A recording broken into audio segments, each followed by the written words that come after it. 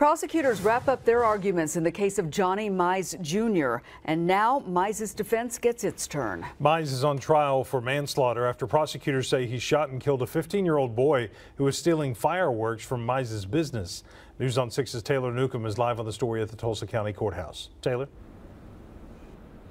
Craig and Terry, prosecutors finished up today by showing the jury the taped interview between Mize and deputies just hours after he shot and killed 15-year-old Jake Ulrich.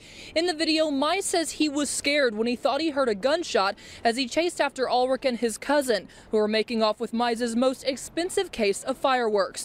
Mize tells police he chambered a bullet and blind fired, not aiming at any one thing.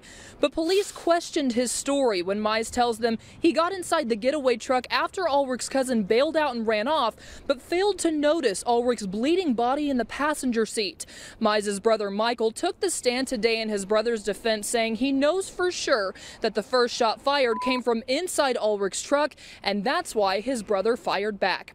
Mize's defense will continue tomorrow, but we don't know for sure yet whether or not Mize will take the stand in his own defense. Reporting live on the scene on the story at the Tulsa County Courthouse, Taylor Newcomb, News on 6.